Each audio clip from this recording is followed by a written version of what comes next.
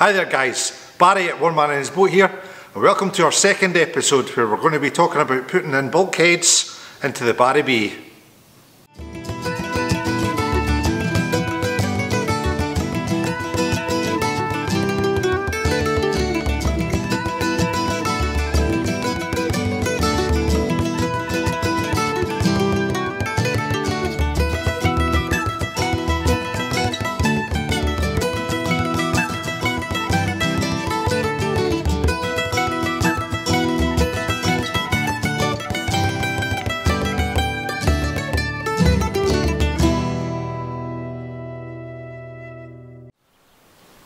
Right guys, this is the front bulkhead, fiberglassed in from the outside.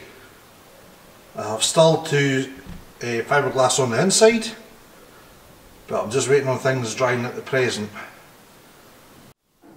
The bulkhead itself is made up of 12mm marine plywood. On either side of the plywood there is 2 layers of 900-ounce chopped strand matting. Welcome to inside the curry. This is the inside of the bulkhead itself.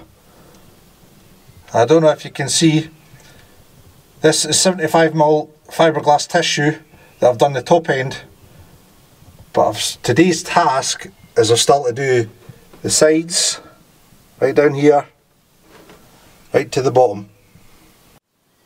And this is the tissue I was talking about guys. It's a heavy woven mat tissue it's called. This is what we use to put our bulkheads in. Because of the shape of the boat, it's absolutely critical that the bulkhead is put in place and is super strong, because this will take the bends and the twists out of the boat itself. So how did we get the shape for the bulkhead itself? Well, in order to do that we have to make a pattern. Now, unfortunately, an Orkney Longliner is what's known as a clinker type vessel, and that basically means plank over plank, which obviously you see here. Now, each of the plank has a wee 45-degree lip on the bottom of it, and that's for when the wave hits the bow of the boat, the actual wave deflects from the front of the vessel and keeps you away, should keep the spray away from you. So what I had to do to actually get the pattern is make up some blocks of plywood. These are 5mm by 2.5 inches by 5 inches, and what we did is we glued them all together inside the vessel for the shape of the boat, as you can see here. Oh, and it does help if you number and tag them. Also, that's starboard side 2, starboard side 1. Once I had our initial pattern copied out, glued together and ready for fitment, we had to transfer this on another piece of plywood to make a whole sculpture. Pardon the noise. And this is your outcome. Obviously it's got the exact shape of what we need before we make the bulkhead. Now you transfer this onto your 12mm marine plywood, draw around it, cut it out with the jigsaw. Now when you come to fit the 12mm plywood, you've got to remember you've just cut it straight. However, with the shape of the boat, you have to angle each bevel on the clinker.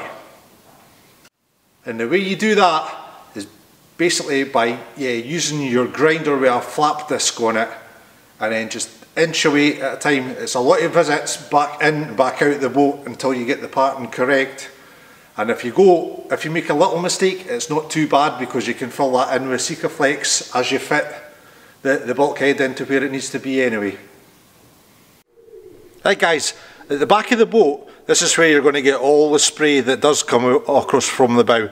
So the back end has to be quite tight. So it's the same process as what I showed you at the front end, with your 12mm ply and your Sikaflex in at the joint, and then the tissue paper over the top. I've used Oreo hardwood for the top, because that will last forever. I just need to finish this off with putting 20mm bungs in, flush them off and then sand them down, and then the doors are put in by marine grade aluminium channeling. hold on now till I'll show you, in here. So that's your channel, and that'll keep your doors nice and straight. That's top and bottom. And then at the back end, I've actually wrapped the tissue top and bottom as well at the back of the cuddy. I wouldn't, if you've got an Orkney, I wouldn't put anything that can take any damage for sea salt and stuff like that at the back. It's just basically odds and sods that are going in there. For all your life vests and petrol and everything like that, I would suggest keep them up the front end, because that'll be the driest cabin out the road. Right, up here guys, what we've got is all the wood that'll help with the front door or the front cuddy. Basically what this will do is hopefully stop water penetration getting into the front cabin. And here's the front door itself. Now if you can imagine, this is the inside of the bulkhead. Now this wooden frame is where we're going to put the new door for the front end of the bulkhead itself.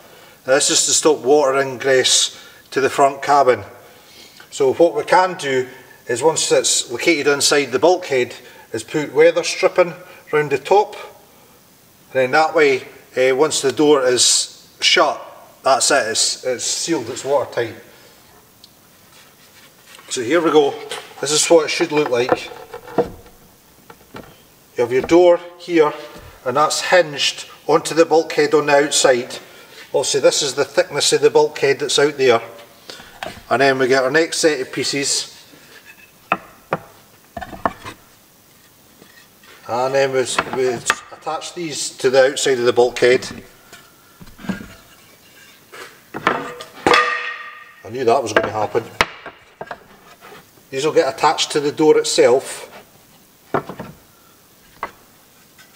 And as you can see, we have a sandwich effect. Now that should stop any water from getting inside the cabin. So there you have it guys. If you liked this video, please give it a thumbs up.